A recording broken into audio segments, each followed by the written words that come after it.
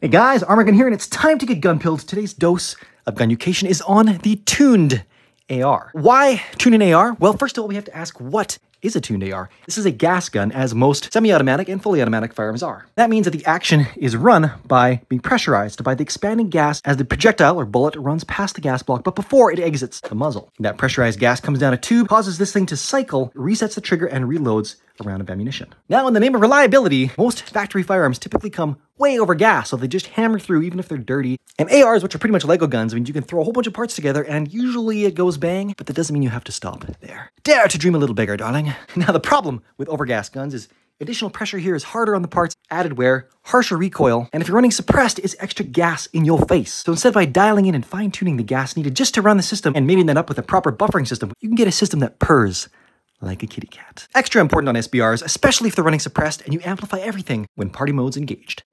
Boom diggity.